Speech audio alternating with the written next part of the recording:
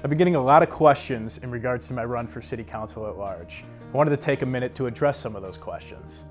First and foremost, there is a difference between an at-large councilman and a ward councilman. A ward councilman represents only about 25% of the city's population, whereas an at-large councilman represents the entire population. So why go from ward to at-large? I was encouraged by many residents from outside of my ward to run for the seat as they felt they were not being properly represented by certain current at-large councilmen. They think that I have the values, honesty, and integrity to represent them properly in an at-large seat. I was born and raised here in Strongsville. I'm a small business owner here in the community. I'm very passionate about the city, and I think I can make a difference in areas outside of the ward that I currently represent. There's been a lot of things that have been said or put out there that are simply not true. One of those things that I think needs to be addressed is that if I were to win an at-large position, that I would get to handpick one of my cronies to fill my ward seat. That is simply not true and is a lie.